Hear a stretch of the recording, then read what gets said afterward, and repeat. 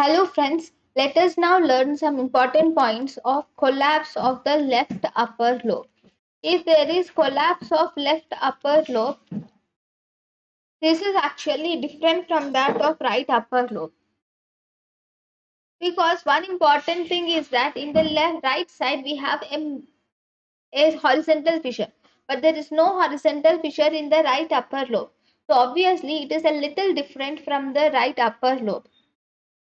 So this is the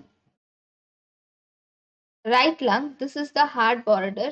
Similarly, you will see this has the left lung. Now, in the left lung, here you will see that some wheel-like density is seen over the left hemithorax. So, number one, you will see presence of wheel-like density, which covers or which is seen in left hemithorax. Wheel-like density is seen in left hemithorax. This is number one. Why? Because there is the reason for this is because there is no aeration in the collapsed upper lobe. Here there is no aeration in the collapsed upper lobe. So as a result, this is seen as a wheel-like density in the left upper lobe. Then slowly this left heart border which is present, this left heart border becomes blurred or obscured. Either has a part or has hole, it is obscured. And if you see the left hilum, this left hilum is seen to be elevated. Okay, it is this left hilum is elevated. This is one more thing which is seen in left upper lobe collapse. Then one more important thing is left Sichel sign. Here we have left Sichel sign. In this left Sichel sign, here we have the bulb of aorta. So if you see here, we will have a bulb of aorta, right? So you will see presence of a radiolucent area is seen around the bulb of aorta or aortic knuckle. Around the aortic knuckle, you will see a crescentric lucency. So left sacral sign is presence of crescentric, that is round lucency is not white, it is blackish color is seen around the aortic knuckle. Okay, why is this left sacral sign occurs? This is because of the because the left upper lobe collapsed. So what happens is whenever there is left upper lobe is collapsed. So if you see, if this is the left lung, okay, this left upper lobe has been collapsed. That is number one here. If this is the oblique fissure or whatever fissure, oblique fissure, this left upper lobe has been collapsed. Now, because of this collapse of the left upper lobe, you will see that there is overexpansion of the left lower lobe. That too, the apical segment of the left lower lobe becomes expanded. So in the left lower lobe, the apical segment gets expanded.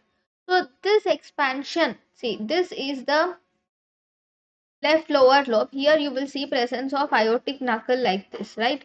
So now because of the, so here you will see the aortic knuckle like this. This is the hard border. Now, because of this expansion of the left lower lobe, this left lower lobe is seen something like this. So, this is the left lower lobe like this, like this. Here it is expanded. The apical portion is over expanded. And here you will see a radiolucency. This is the area where you see lucency is seen. Lucency is seen around. So, here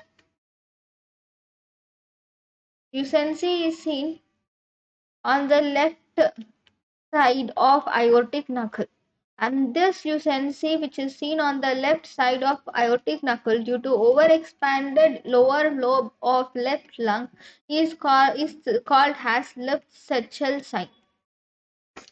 This is left sagittal sign. So if you see the picture, in the picture, see this upper lobe, left upper lobe is left upper lobe is actually, you will see some wheel like density is seen. Even here you can see presence of this wheel like density. This one which you can see here, this is the left sagittal sign, which is a crycentric lucency which is seen, which is called as left sagittal sign.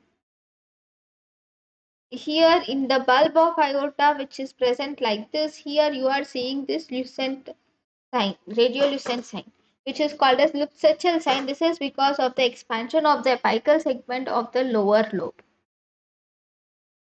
Then in the lateral X-ray, you can see presence of this wheel-like density which is seen anteriorly. So here in the left upper lobe collapse, these are the different appearances of collapse in the lateral X-ray. Slowly has the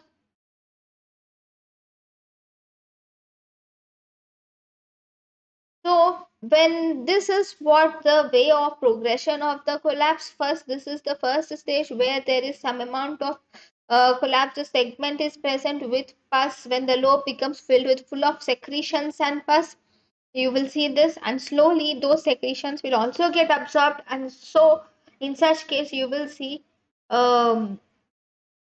collapse segment to be like this. So this is about the left lower lobe collapse. Thank you. Left upper lobe collapse. Sorry, left upper lobe collapse. Thank you.